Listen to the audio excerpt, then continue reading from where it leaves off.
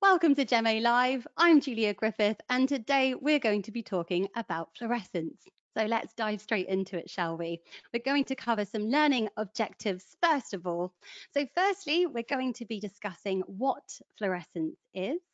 So, we're going to talk about the history and also the science of fluorescence, so the chemistry and physics. It's quite a small section though, so bear with me if you're not particularly science minded, but it will be very interesting.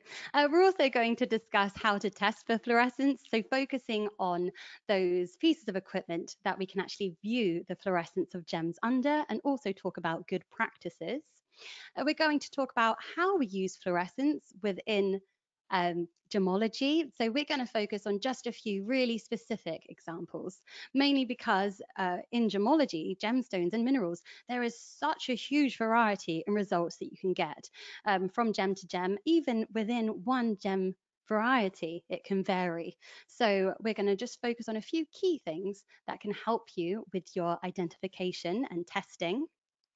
And then lastly, we're going to focus on diamond fluorescence, as this is a large topic in itself. So we're going to start off with some definitions. So starting with fluorescence itself. So fluorescence is the emission of light by a substance whilst it's being excited by a higher energy. And so if we focus on this picture here, this is a piece of fluorite just in daylight.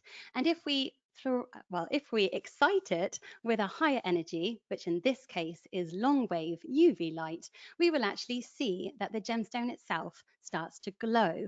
And this glowing is actually an emission of light by the fluorite itself, and it's actually emitting this purple blue color. And this is what's known as fluorescence. If there is a delay in this effect, so if it's seen after the excitation source has been removed, then this is what's known as phosphorescence. So this is the emission of light by a substance after it's been exposed to a higher energy. But if we talk a little bit about the history of fluorescence, so fluorescence has actually been noted for millennia. It was first documented, I believe, in 1500 BC, where it was actually used as a medicine. So it would be these organic wood resins, I think, within a liquid. And this would actually glow a blue color. So everyone thought that it had medicinal magical properties and would use it as a medicine. But the science really was defined by Sir George Gabriel Stokes. He was the one who really did a lot of research into fluorescence and other luminescences as well. And he made up the word, he coined the word fluorescence as well. So in 1852, the word fluorescence then started being picked up and used across a number of sciences. So fluorescence is actually made up of two different words. So fluorspar, which is fluorite, makes up the first part. That is because Sir George Gabriel Stokes noted that a number of fluorite specimens show very strong fluorescence in this purplish blue colour. The rest of it is actually was taken from opalescence because that is also an effect that he believed it started to mimic. So if we have a look at these pictures here, so the first picture, this is a range of fluorites. As you can see, I've got all sorts of colours, some without colour completely, so colourless to coloured, all these different banded materials. And under long wave UV light, it doesn't matter what colour they are in daylight, they can actually fluoresce, and they fluoresce a very consistent purplish blue colour. Now, Sir George Gabriel Stokes, he also came up with a law of physics, which is the Stokes law of fluorescence. And this basically says that any fluorescence emitted by an object will always be of a lower wavelength than the excitation source. But to understand that, we're going to look into a bit of the science. So starting off with the electromagnetic spectrum.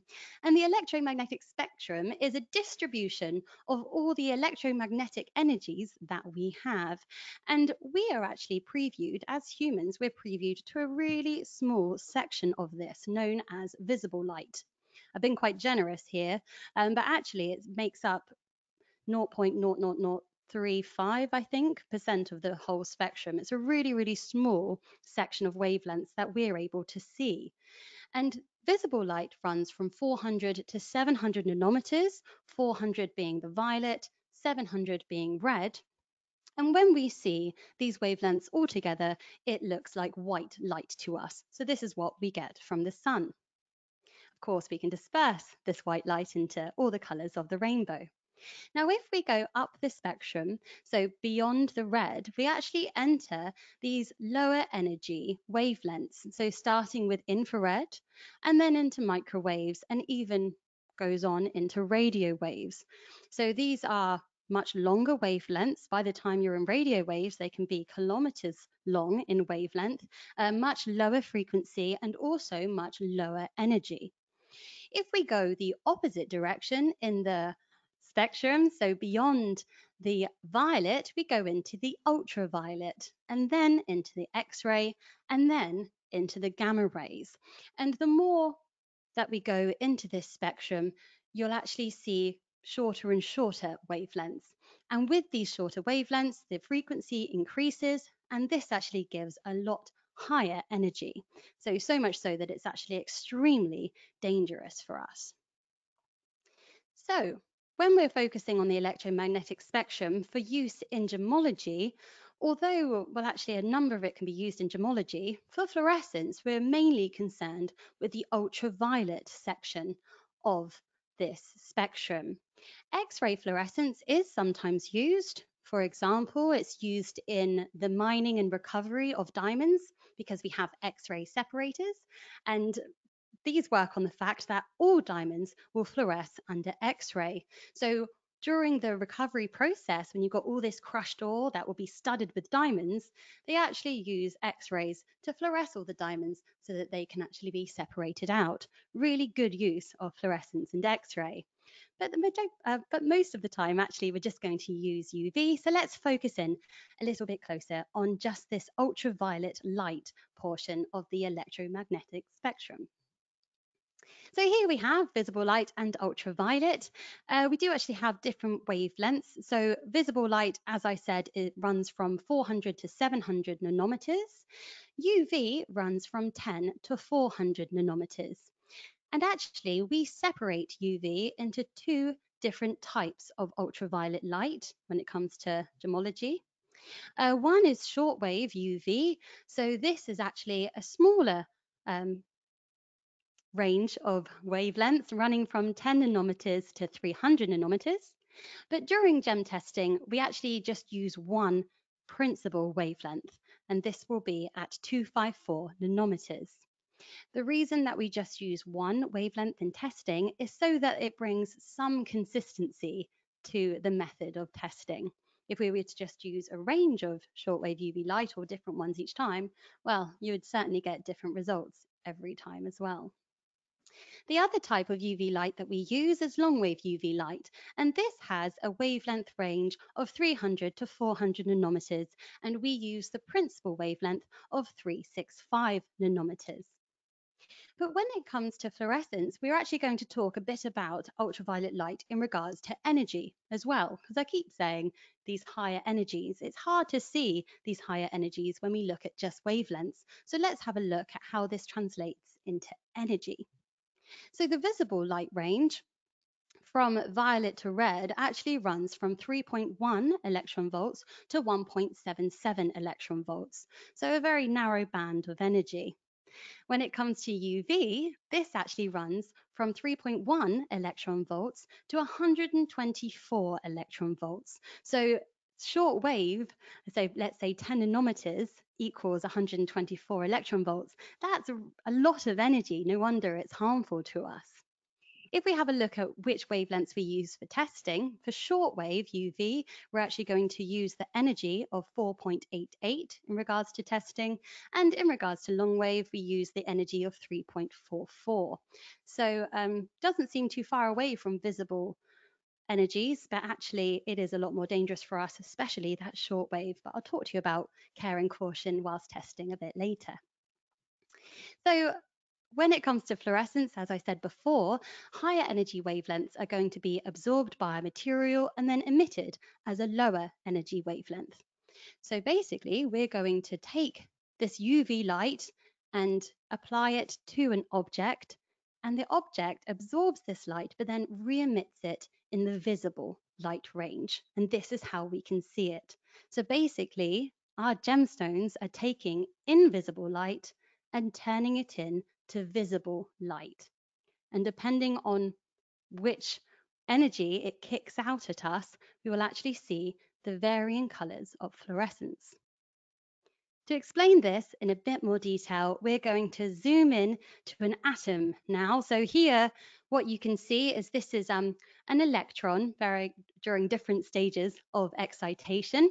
We're going to start with this first electron here. So when it's not under high energy, it's in a particular energy band, which we're going to call the ground state for this electron. So fluorescence is all to do with the movement of electrons. Okay, so here's our first electron. Now, when we actually apply high energy to it, let's say long wave, which is that 365 nanometers, energy of 3.4 electron volts, this is when the electron has enough energy to be excited up to the higher energy bands. So this is when it's in its excited state. Now, during this or after this has happened, basically what will happen is the electron will start to relax and it will actually slowly come down these energy levels to slowly return back to the ground state. So as it actually returns down these excited states, it releases energy. So it loses energy essentially, and this is in heat or vibrations. So then by the time that it actually is just in the lower stage of the excited state, it's lost energy. Let's say it's lost half an electron volt. Then when it returns to its ground state, this is when the electron releases all of that excess energy back out of the gem. So 3.4 electron volts minus 0.5 electron volts is 2.9 electron volts. This translates to 427 nanometers, which if you think of your spectrum, is within the violet to blue range. So this is when it actually kicks out blue fluorescence.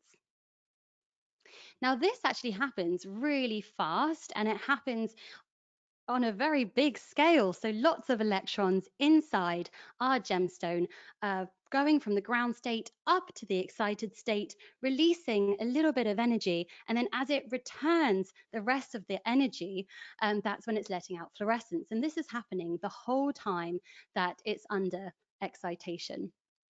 Now, if there is a delay can happen, and that's actually due to section 3 here. There can be a delay in the release of energy or the relaxation state. Basically, it's all to do with the different ways that the electron can relax within the structure. It may actually be a delay, and if there's a delay, that's what's known as phosphorescence. So fluorescence, if it's all happening instantaneously, and then if there's a delay which continues after the light source is removed, we have phosphorescence.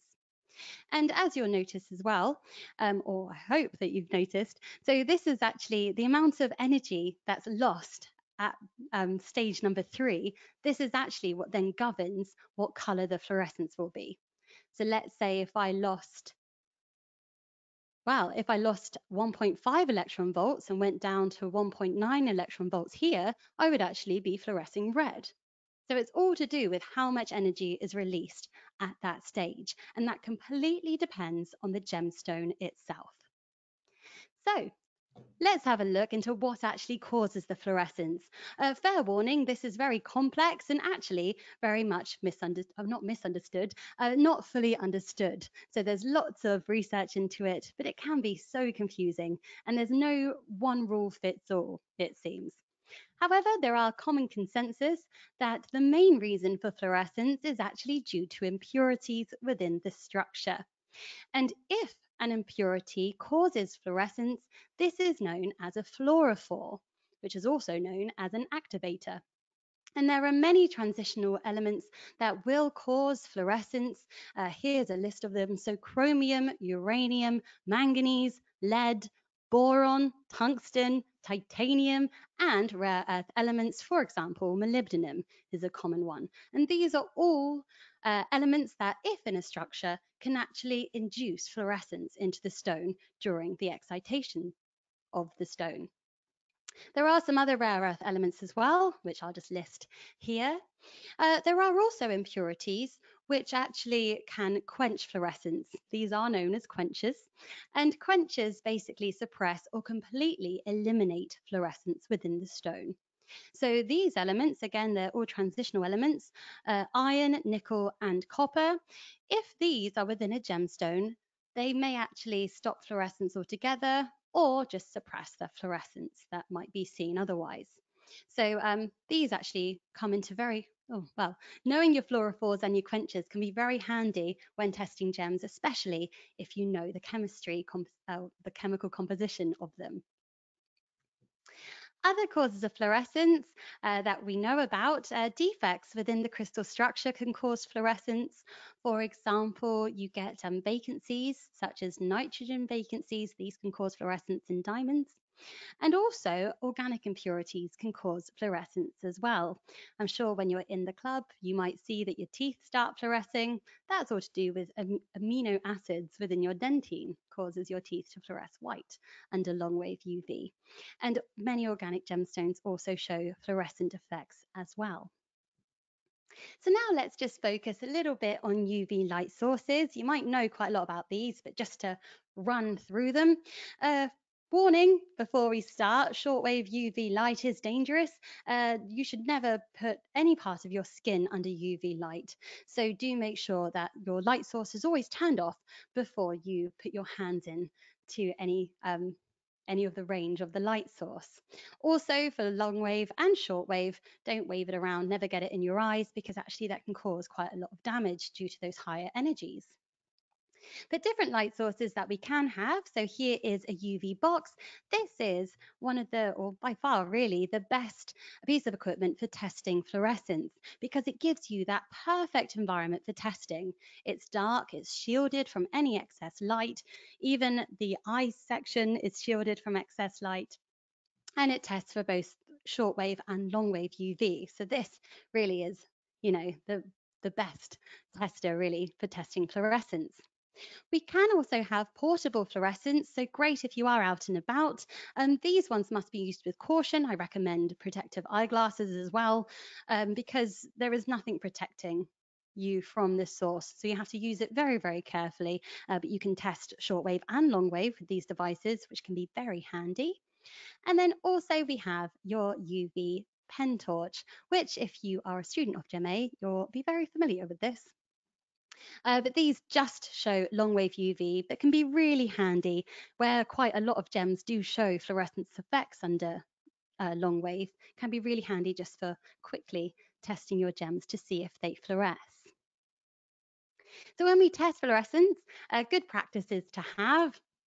We must use dark surroundings. The main reason for that is that a white background actually fluoresces itself because, paper fluoresces.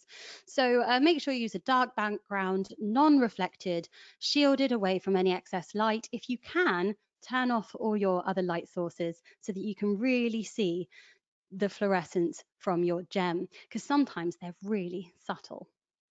If your stone is faceted, make sure that you place the stone face down. Main reason for that is that gems such as diamonds are actually excellent at reflecting light back at you. So this can actually make the diamond seem more reflective than it actually is.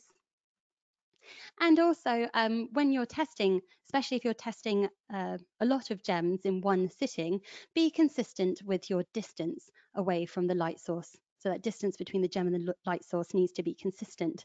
The reason for that is often the closer the light source, the brighter the gem fluoresces. So you want to kind of bring a bit of consistency to your methodology when testing. So for the pen particularly, I recommend maybe an inch or two away. But whatever you choose, make sure you're consistent.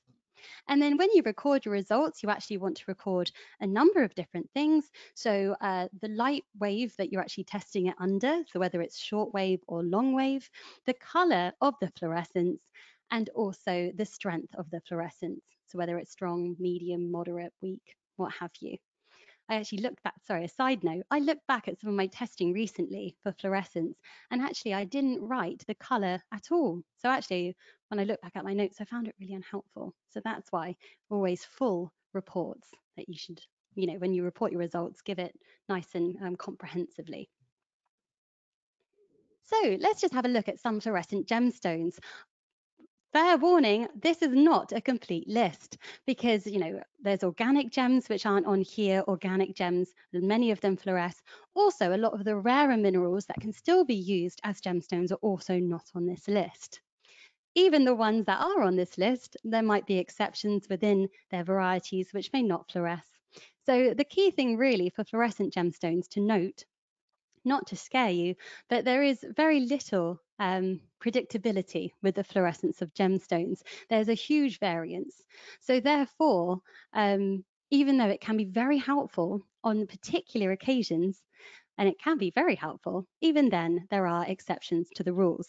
So basically, when we learn about fluorescence, my advice would be to learn just a few key things first of all, and then build on this knowledge over time.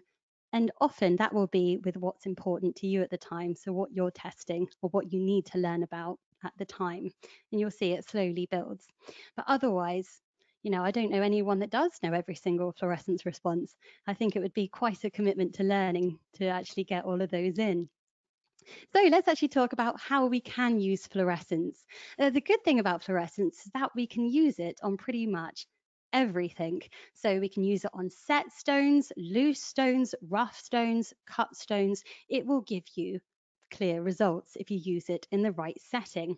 We can also test many stones at once, which can be so helpful, particularly if you're buying in bulk or if you have to sort out lots of things, let's say maybe at a pawnbroker's or at an auction house.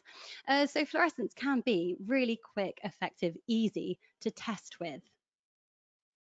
When it comes to what it can tell us, it can aid the identification of gems, but quite often there are so many exceptions, we have to do research really and make sure that there are no exceptions to that rule. But some gemstones have a more consistent response, so they're the ones that we're going to focus on today in this session.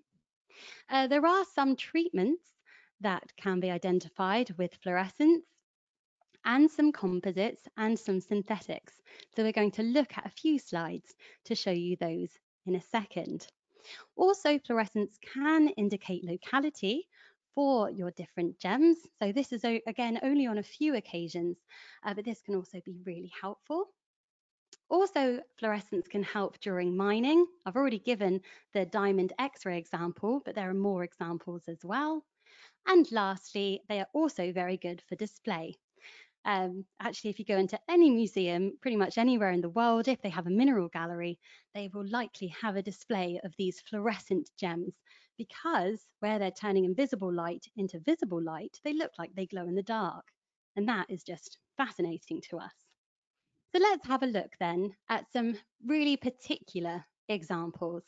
And we're going to start off just focusing on some red stones, first of all. So here, my red stones, all in daylight, and here they are under long wave UV. As you can see, some are fluorescing red, one is fluorescing very strongly in the middle there, and then a couple are not fluorescing at all. Now, often the results of a gem won't necessarily point to one identity, but it can support an identity and eliminate other possibilities. So, for example, in red gems, let's just think of some red gems. Well, we have ruby, which under long wave will fluoresce weak to bright red. So, we might have some rubies in here. We have synthetic ruby, which fluoresces very bright red. I have an idea which one might be synthetic here. Then spinel also fluoresces bright red. So, okay, out of the red fluorescent gems that we have here, we have, well, two different species that it could be. It could either be spinel or it could be corundum, so ruby. Other red stones, garnets, well, these are inert. So, okay, we might have some garnets here. And then also red glass is also inert. So with this test, with this picture as well, we haven't necessarily identified the stone, but we kind of know that all of the ones that are fluorescing red are going to be either ruby and spinel, or spinel, sorry, and then the ones that are not fluorescing are either going to be garnet or glass. So it's not giving you an identity, but it's certainly supporting or eliminating possibilities. In regards to how this is helpful in the trade, For example, if I was being sold a ruby and I only had a UV pen with me, if I applied the UV pen to the stone and it didn't fluoresce at all, I would start being suspicious. Okay, so that's how it can help. Now, when it comes to shortwave, oh, just to give you actually the identities of these stones, that would be nice, wouldn't it? So the first one was a spinel. The second one was red glass, so paste. Third one was synthetic Vinoy flame fusion ruby. These are the ones that can really go very bright red. Other synthetic rubies go pretty bright red as well, but none quite as much as the flame fusion kind. Then we have an almandine pyrope garnet, and then two natural rubies. So that's what we actually have just tested there. Now, under shortwave, we have different results again. So if we focus in on the screen here, our first gem is no longer fluorescing, so the spinel is inert. And then we have a variety of gems here. I just remembered I've got it in text. So the ruby will be inert to moderate red. If we focus on the rubies, actually our natural ones, we can no longer see. So these are either inert or a really, really weak red happening here because we can no longer see those stones. Okay. A synthetic ruby, moderate to bright red. So that's this stone just here. Spinel is inert. So this is this one here.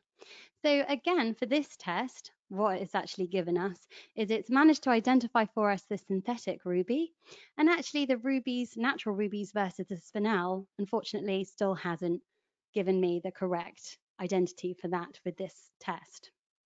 Okay, just to let you know, there is a slight crossover with some natural rubies and synthetic rubies. As you can see, they both can fluoresce moderate under shortwave UV light.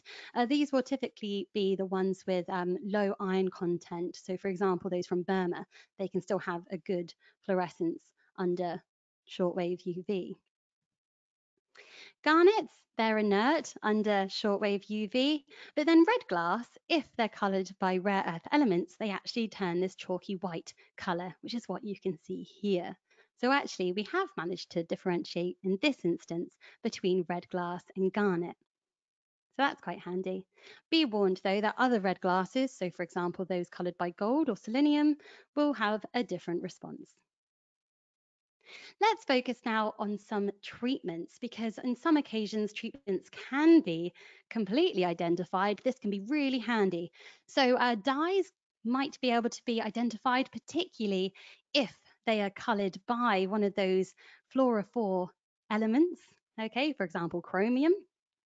Fillings can also be identified if the filling is fluorescent, so that can be very handy. Also, we can identify high temperature heat treatment in corundum and also diffusion treatment in corundum as well. So the first one we're going to focus on is a dye. So we're going to look at green jadeite versus dyed jadeite. Natural green jadeite is inert to a weak blue under long wave UV light. However, if it's dyed green, and the dye is typically chromium that's used for dyeing jadeite, then actually the dye will have its own fluorescence, which is a very bright green. So therefore will look something like this. So in this picture, all of those spots, areas, they're actually patches of this green chromium dye. It would not look like this if it was naturally green. It would actually be the same color as the rest, or the same strength, sorry, as the rest of the material. So therefore, this is a really good way and one of the more consistent results that you can get for testing fluorescence. So jadeite versus dyed green jadeite. Another treatment we're going to focus on is fillings. So here we're actually looking at a filled emerald. So this emerald is filled with oil. Emeralds typically fluoresce under long wave UV light. They might actually be inert, but if they fluoresce, they'll be this weak reddish color. So you can see that in the main body of the material here. If you focus on either side of this gem, you'll actually see these streaks of blue fluorescence, and these are concentrated in the fractures. So this is actually your oiled area of your gem. So not only are you getting a different color of fluorescence, but where it's concentrated to the cracks, it's a really nice way of seeing that this emerald has been treated, and also in a way to what degree. So that's really, really handy and diagnostic of a filling. When it comes to other fillings that we have, so we focused on this a couple of weeks ago, we do have lead glass filled sapphires and rubies as well.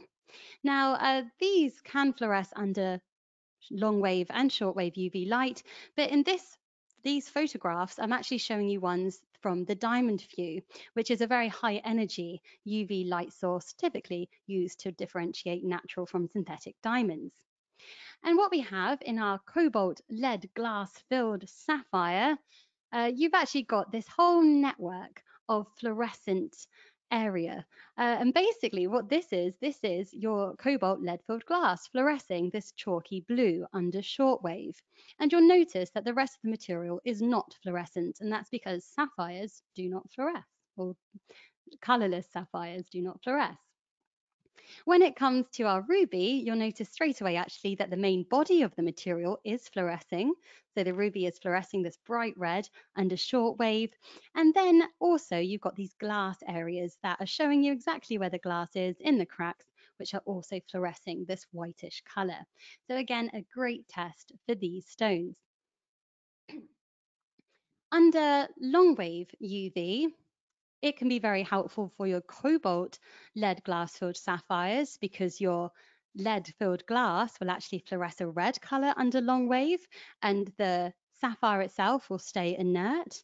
It might be a bit harder for your rubies because your ruby will fluoresce and the glass often doesn't fluoresce much under long wave, so it might be harder for this stone. You might be able to see dead areas of fluorescence, which might indicate that it's been filled, but otherwise you're probably better off with observations on this one. So this is just one treatment or even a composite that can be identified from fluorescence. There are other composites that might be able to be identified with fluorescence as well. So if they are put together, you just need to test them on their side so that you can test the different components and see if they fluoresce differently. So also good for composite stones. Oh, the next treatment we're going to focus on is high temperature heat treatment in sapphire. When it comes to blue sapphires that have been subjected to high temperature heat treatments, so we're typically talking over 1500 degrees centigrade, they end up having this really unique fluorescence, which is different from other natural blue sapphires. And it actually looks like this chalky blue or bluish green fluorescence. So that's really unique to these treated sapphires, and this is seen under shortwave UV. Now, just to let you know what other natural blue sapphires do, typically if they're medium to dark green, they are inert. However, if they are from a particular locality, if they're from either Sri Lanka or Madagascar, the blue sapphires from there actually go this really cool apricot color under long wave and shortwave UV light.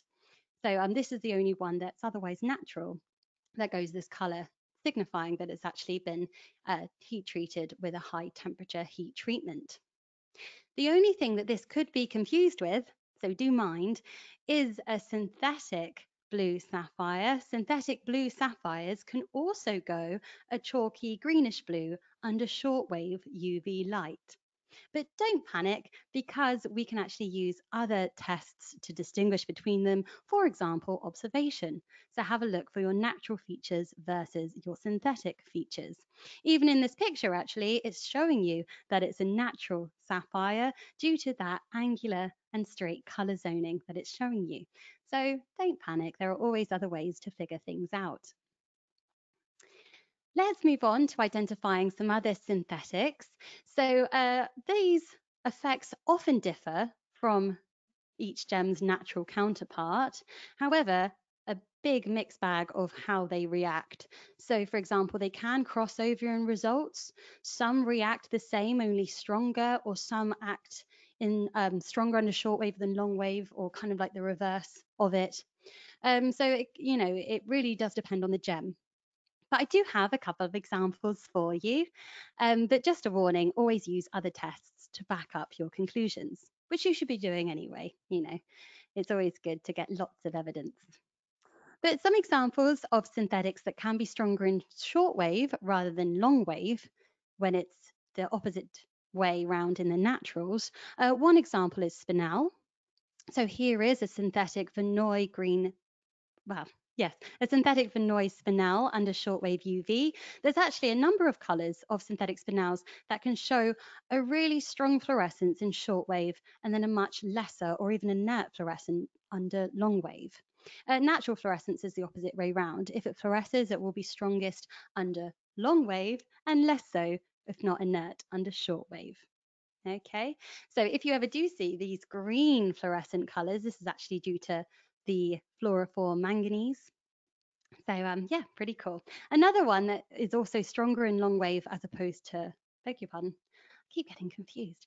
Another stone that is stronger in short wave as opposed to long wave, when the natural is the reverse of that, is diamonds. And we will focus on this towards the end of the session.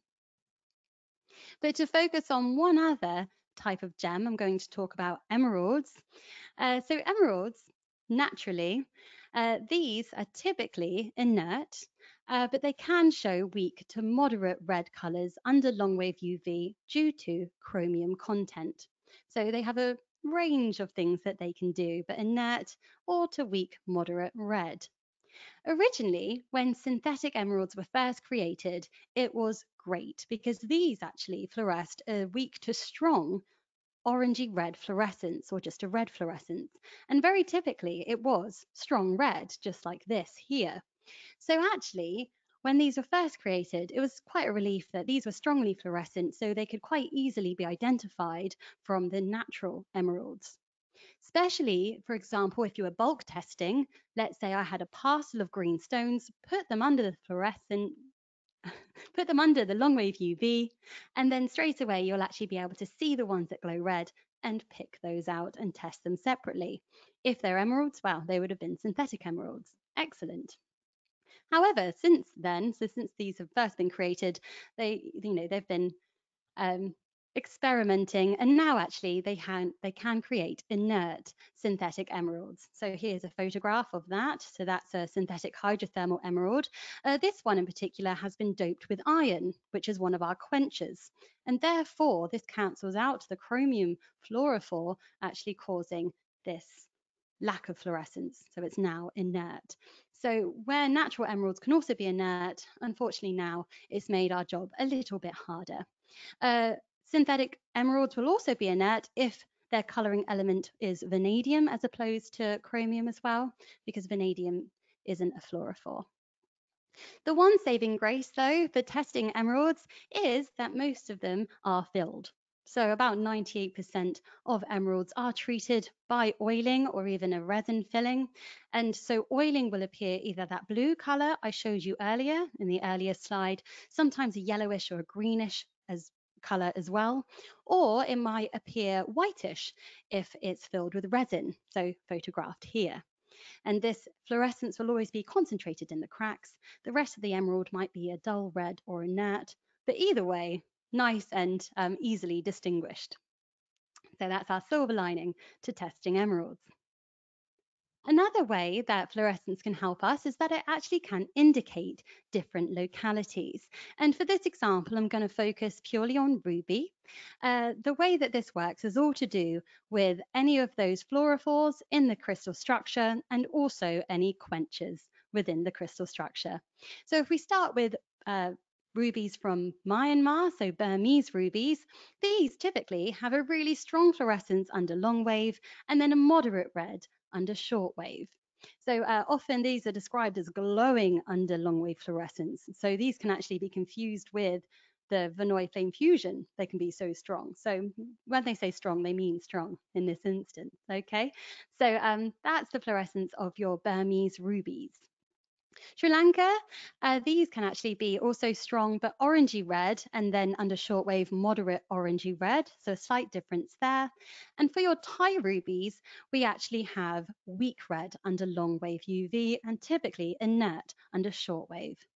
And the reason for these differences is that the stones from Myanmar and also Sri Lanka do not have a high degree of iron content, but the Thai rubies do. and that iron content suppresses the fluorescence within those stones. But to be able to use this and quite categorically say a locality based on fluorescence, I think you would certainly need experience and maybe some master stones, so stones where you know the exact locality so that you can compare the results to be able to correctly identify them. Another example which indicates locality, I've actually got a sapphire here. Sapphires from Sri Lanka and Madagascar, if they are blue, colourless or yellow, actually have this really unique fluorescence. So they actually go this orangey red colour, or what's described as apricot colour, very strongly under shortwave, beg your pardon, very strongly under long wave, and then less so under shortwave. And this is really unique. So just seeing this, if you had a blue, yellow, or a white sapphire and you have this fluorescence, you actually can identify it as being a stone from Sri Lanka or Madagascar. There is one exception to that. I told you that there'd be exceptions. So forgive me, but lots of exceptions in fluorescence. Yellow synthetic sapphires can also show this orangey red fluorescence. It's typically stronger though in shortwave than in long wave. But just to let you know, that could be an area of confusion. And lastly, this is the last area I'm going to focus on before we move on to diamonds. Fluorescence can also be utilized within mining. So I've already given the example of X-rays and diamonds, but also using long wave UV light, you can actually scan with a torch different areas. So whether it might be the walls inside a mine searching for a little seam of a fluorescent gem, or even like in this picture, this is actually I was emerald and fluorite mining in Queensland. This is, I was looking for fluorite. So at dusk, I'm on a tailings pile, so an old mine dump, and you can just use a UV fluorescent torch to go around and wait for any of the ground to start fluorescing, and a really quick way of finding your gems. So that's an excellent way of doing it. So a number of gems can actually be mined like this, or we can utilize this method. So opals, white opals, we can do this with. Scheelite, it's quite a popular method for scheelite, ruby as well. It's also a great way of finding scorpions because scorpions all fluoresce like this yellowish green, bluish green colour. So great way of finding scorpions also. And now onto the final section, we're just going to focus a little bit of time on diamonds because diamonds, even though they have a really variable reaction under UV light, in a way, they're one of the more predictable results that we have in regards to testing with UV. So for diamonds, the typical responses, not all diamonds fluoresce, though it's said about a third of diamonds fluoresce. I've also read figures up to 50%, which actually I wouldn't disagree with. So it's around a third to 50% of diamonds will fluoresce to some degree. The typical fluorescence for natural diamonds is blue. So this is the typical fluorescent color. But also we can see white, yellow, orange, green and red fluorescence in natural diamonds also. This will typically be seen in long wave UV light, and then if any fluorescence is in short wave, it will be to a lesser degree. If not, the stone might be inert. And these fluorescent effects will vary in strength, so from weak to very strong. So if we have a look at this picture here, this is actually the Murchison snuff box, which is housed in the Natural History Museum in London. If you've been to London, you may have seen it. And this is a diamond encrusted snuff box here, featuring Tsar Alexander II. Now, if we actually popped this under long wave UV light, we see this. Oh, oh, I'm sorry. Well, let me tell you what you would see. If we were to pop this under long wave UV light, what we would see is a range of different fluorescent effects. Not all of the diamonds will fluoresce. The majority of them do fluoresce blue, but there's also some yellows and greens in there as well. And out of those that do fluoresce, they're going to fluoresce a variety of strengths from weak to very strong. So here are some of our grades for fluorescence. So we go from very strong, medium, weak to inert. Sometimes in gemstones, you will actually see, even on the inert ones, a bit of a purple reflection on the facet surfaces. Don't confuse this for fluorescence. Often, this will just be a reflection of the long wave UV lamp. So this can be seen in UV boxes as well, particularly with UV hand torches. So just be warned. Okay, we're really looking for the body of the gem to fluoresce. And it's said that actually fluorescence can have effects on diamonds. So in colorless diamonds, so those that completely lack color, let's say D, E, or F in color grade, if these have a strong or very strong fluorescence, it's said that this can have a really negative effect on the appearance of these diamonds. And it's true, sometimes it can. So sometimes it can make them appear milky and less transparent due to this fluorescence effect that you see. And you can see this even in daylight because of the UV light coming from the sun. Now, in some other stones, so for example, strong medium, you can't see it so much, if not at all. And there have actually been some tests done recently, but by the GIA, there was an article where they actually showed lots of people whether they could tell the difference between diamonds of different fluorescence grades in sunlight. And actually, most of the time they couldn't unless it really was affecting that transparency. But generally speaking, due to the fact that this is quite a well-known fact that it can affect them negatively, and this is in the consumer awareness as well, generally speaking, there is less desire for a fluorescent gemstone. And actually, because of that, because there's less demand, there's also a lesser price on the market for them as well. So you can expect a bit of a discount on these stones, anywhere from around 5% to 15%, I believe. But that might change, it changes all the time. The adverse effect is actually believed to be true for those stones that have more color. So if they have a yellowish tint to them, let's say color grades G to L, the blue fluorescence actually cancels out some of the yellow coloration, making these stones appear more colorless. So this has a positive effect on the appearance of these diamonds, and for that reason, these can actually go at a slight premium. I've read up to about 4 or 5% again. However, I will just put in a little bit of extra information in that. If the stone does have a strong yellow colour and very strong fluorescence, I've also noticed that these can look really milky and almost petrol green, like a really weird fluorescent effect that you see in these stones.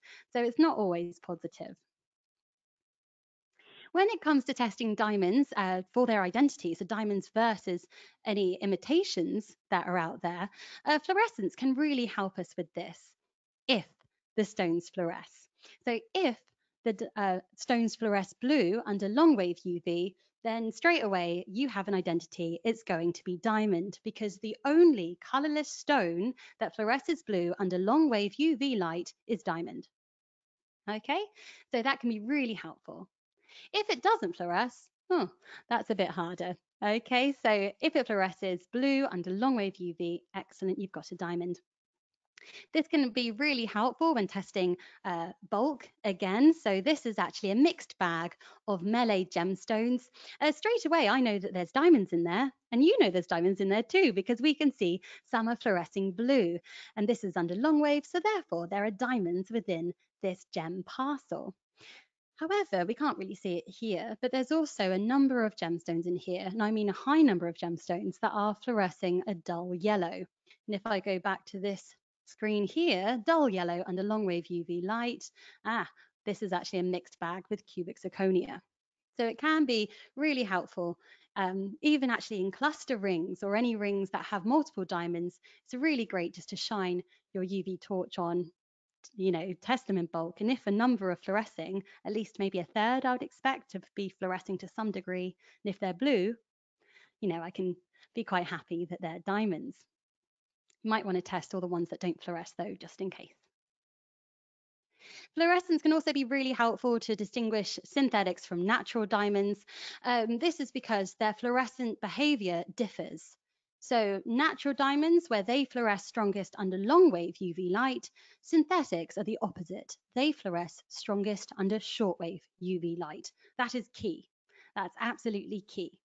So obviously, if your diamond doesn't fluoresce, it's not going to help you. But if it does, just take note of what light source is making it fluoresce the strongest, and you can actually conclude whether it's a natural or a synthetic diamond. I will say there is one exception for your natural diamonds, lots of exceptions, and that would actually be your natural blue diamonds. These fluoresce strongest under shortwave UV light, often fluorescing and phosphorescing red. You might think of the Hope diamond because that famously phosphoresces for several minutes, a red glow. In regards to other differences, so natural diamonds, as we discussed, these mainly fluoresce blue in color, whereas synthetic diamonds mainly fluoresce an orange to yellow in color. And that's yellow if it's grown by HPHT processes, and orange if it's grown by CVD processes. And then another feature which can differ between the two, natural diamonds, if they phosphoresce, except for blues, these will phosphoresce after exposure to long wave UV light. Synthetic diamonds, these, if they fluoresce strongest after short wave UV light. And this can also be key as well. And there are some excellent testing tools on the market. Because as I said, you might be able to identify it just with a normal UV box under long wave and short wave, but there are some really good tools on the market that will test for fluorescence, even in stones that, where we can't see it with our eyes, but the machine can pick up on the phosphorescence after long wave or short wave UV from the stones. So one is actually, there's a Yehuda Sherlock detector. I think it's about $6,000 US dollars. That's excellent for detecting synthetics versus natural. There are also some other fluorescent pieces of equipment that show it really clearly. One would be the Gematrix, which is its own kind of little fluorescent block box for long wave and short wave. This is excellent because this shows you the fluorescence really clearly and allows you to take photographs from your phone and compare the short wave and long wave side by side. So that's about $600. Branko Dejanin, I think he created it. But they're $600, yeah, and they will tell you the majority of the time. It's not quite as advanced as some of the other ones, thus the price difference, but still really handy. Another absolutely diagnostic test for natural versus synthetic diamonds is actually the DTC Diamond View. Now, you can go ahead and buy one of these. I think these are about $20,000, mind you, so mainly it's just for laboratories. But basically, these use very high energy shortwave UV light. And with this high energy, we actually fluoresce within the stones the growth pattern of the stone. And on observation of these different growth patterns, we can distinguish between natural, CVD, and HPHT grown synthetic diamonds. So pictured here is actually a really old version. They look much neater and snazzier nowadays. But on the screen, we've actually got a picture of a diamond here. This is a natural diamond. You can see it's fluorescing blue. And also it's got an octahedral growth pattern within it. So it's actually mimicking the shape of the octahedral crystal that natural diamonds grow in.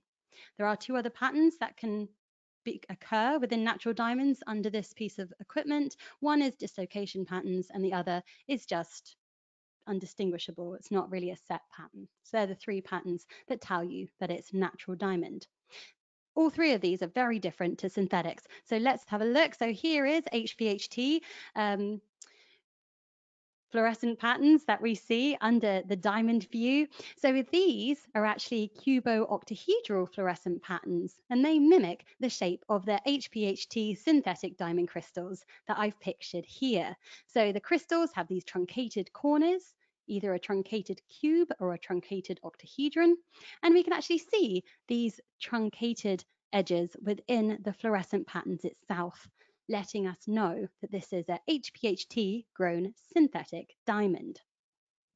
I've even seen these patterns just with a really high energy laser pen, which has UV within it. You have to use this carefully because the diamond really reflects it back at you, so do be careful. But you can actually excite a pattern like this. So this is just like a cross fluorescent pattern never seen in natural diamonds. So this is another way of actually not having a diamond view, but being able to see these cubo-octahedral patterns. I have also been able to do this only on a couple of specimens with just a normal UV torch as well. So that's really cool. And then for the CVD diamonds, where these grow in just one direction, so they kind of have this layered growth, you can see this layered growth pattern within the diamond itself under the diamond view. Also notice that it's fluorescing orange. So there we go. So for a summary of what diamonds fluoresce or how diamonds fluoresce, so about a third of our diamonds fluoresce. This is actually true for natural and synthetics, but for natural diamonds, they vary in colour and strength, but typically are blue, and these will always be strongest under long wave UV light. So with this information, we can use it for determining between synthetic and natural diamonds, because natural diamonds are strongest in long wave UV if they fluoresce. Synthetics are the opposite, they're strongest in short wave. We have slightly differing colors as well, the different phosphorescence after the different energies, and also we can have a look for those growth patterns under the diamond view as well. To cover our other learning objectives, so what is fluorescence? So this is the emission of light by an object whilst it's being excited by a higher energy. So what's happening is our invisible high energy light is going into our gemstone, and our gemstone is emitting it as visible light. And depending on whereabouts in the spectrum it emits that light, so what energy wavelength, then that will actually determine the colour of the fluorescence. And how can we use fluorescence? Lots of ways. So it can aid us in the identification of gems, but be warned, there are many variances. So really, it's very important that you know where to look. There's lots of times that you can just research a particular thing that you want to know. You know, they'll come up at different times in your life, and you'll know what's important to you at that time for what you need to know the fluorescence of. One time for me during an exam, I really needed to know the fluorescence of amethyst versus purple scapolite. Suddenly that was the most important fluorescence to me in the world, and I still haven't forgotten the distinction between them. Other things it can help us do, identify synthetics and some treatments, also composites. It can indicate locality. We can bulk test with it, and we can test set stones, rough stones, faceted stones, loose stones, whatever you like. And it can also help us with the mining of gemstones. And lastly, it can be used in display. And I've got a couple of bonus slides for you in a couple of slides' time. But for now, that is the end of the main presentation. I'm just going to release a quiz to you to see how you do with it. There's just 4 questions. It should be up on your screen now. And I'll read them out to you. The first one actually might be a bit of a tongue twister. Fluorescence is the emission of light from an object whilst it's being excited by a higher energy, the emission of light from an object whilst it's being excited by a lower energy, the emission of light from an object after it's been excited by a higher energy, or the emission of light from an object after it's been excited by a lower energy. So that's question 1. Pick the correct answer, and then on to question 2. Fluorescence can help identify synthetic gems, treated gems, composite gems. Select all that apply.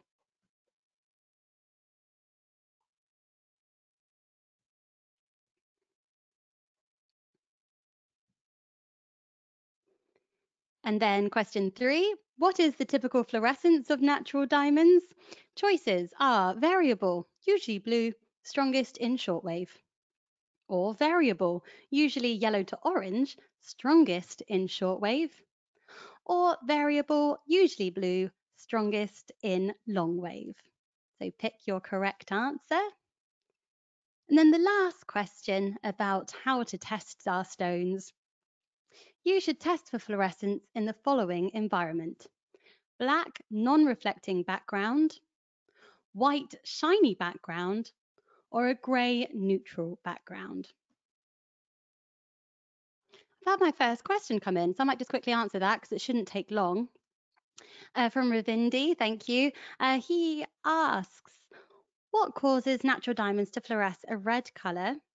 Now, the fluorescence in diamonds, every time I've tried to look into it, it seems very complex, but it's going to do with the boron that's within it, and then also potentially the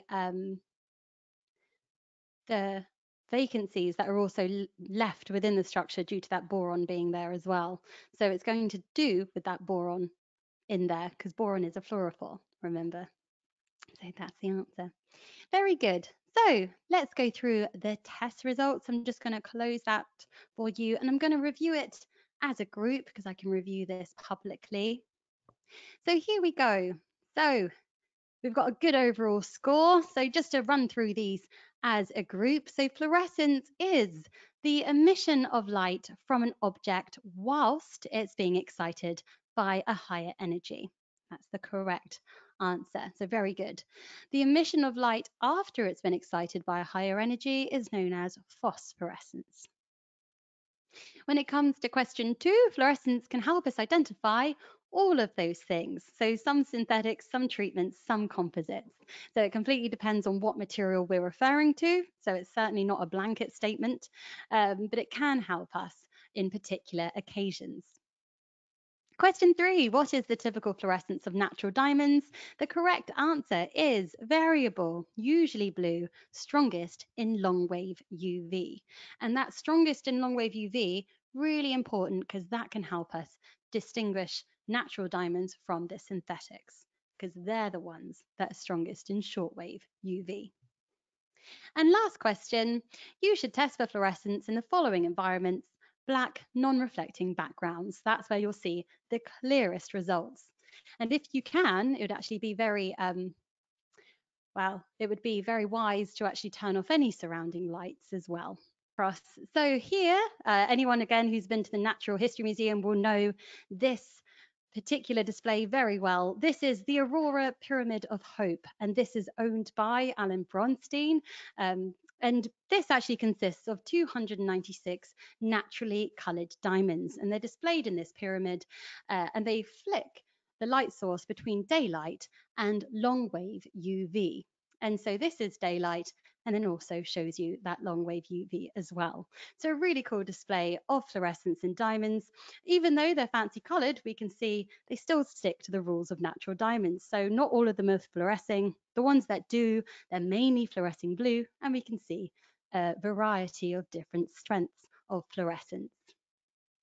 So I love this display as well because every time I go, I always hear the revelation of people realizing that diamonds come in other colors apart from colorless. So great exposure for fancy colored diamonds.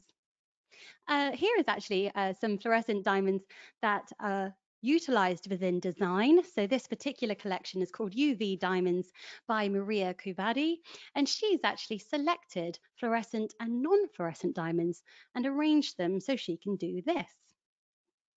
So that's pretty cool. So if you're in the club, you get a surprise design. So these are actually angels that are depicted on these pendants.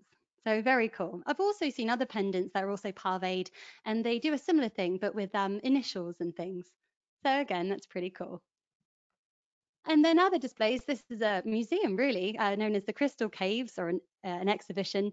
This is actually in Atherton in Queensland, Australia. Here I am. It's actually a man-made cave. And inside, I don't know how many minerals and crystals there are, must be thousands, all displayed within this kind of man-made cave. It's really quite cool. And you've got some of the world's largest amethysts in there as well. And very, very awesome. But the owner actually put together, it took him 7 years to collect something known as the magic spheres. And here they are. There's many more in the actual display. And he's basically created this really cool fluorescent solar system-esque type display, which all kind of revolves around each other. It's really interesting. They're each one featuring a particularly fluorescent mineral. So again, a really, really cool display. Now we'll actually move on to questions. So if you do have any questions for me, please do put them just to the right here, and we'll talk through some of those now. As always, I'll just answer 3 or 4 now, and then we'll finish the session. And if you want to hang about at the end, I will try and answer a few more questions for you. Okay, whilst I read the questions, I'm going to put on this fluorescent display for you. So sit back and enjoy.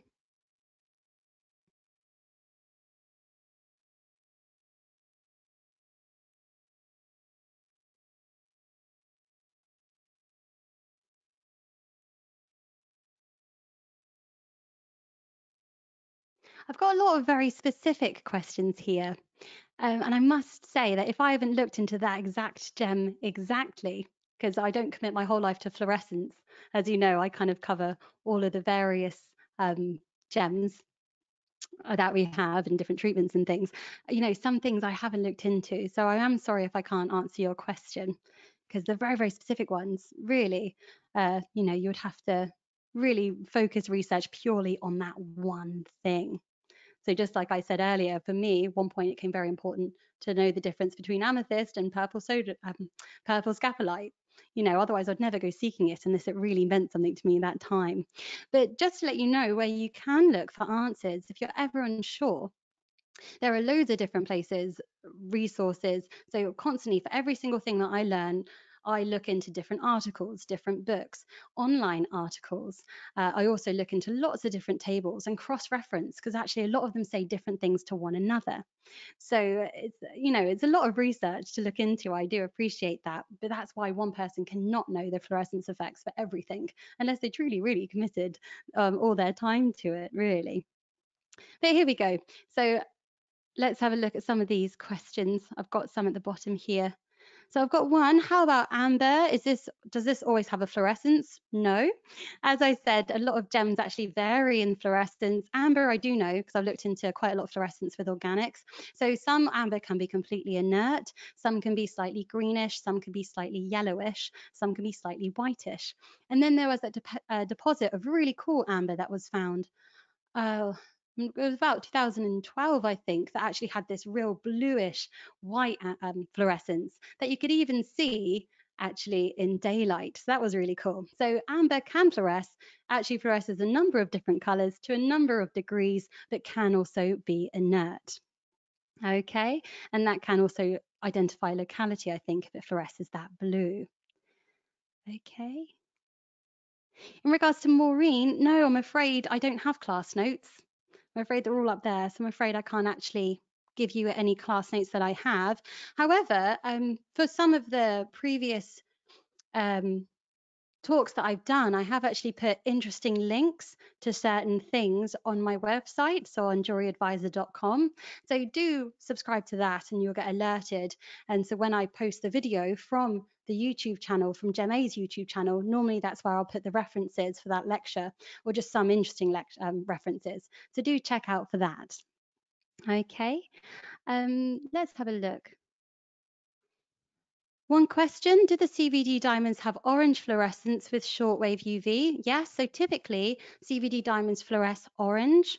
They can also fluoresce yellow, green and red, but their most common color is orange and they fluoresce strongest in shortwave UV. They may also show this in long wave, but just to a lesser amount, or they might be inert. But yes, CVD diamonds, their main color is orange. Someone asks, what's the main colouring agent in spinel? That's an easily Googleable one, but that's chromium, really similar to diamond, beg your pardon, really similar to rubies. So red spinels and rubies actually have a really similar spectrum, absorption spectrum. Difference is that, well, one of the differences, many differences, but one of the differences is that red spinel does not contain iron. So we have one here. Is the strong green fluorescent diamond a sign that it's synthetic? My question to you would be, where is it most strongly fluorescent? Because you can get naturally slightly green fluorescent diamonds. So if it fluoresces strongest under shortwave, it's going to be a synthetic. Strongest under long wave, it will be a natural. So use all the information to test your bits and pieces. Okay. Does synthetic alexandrite fluoresce?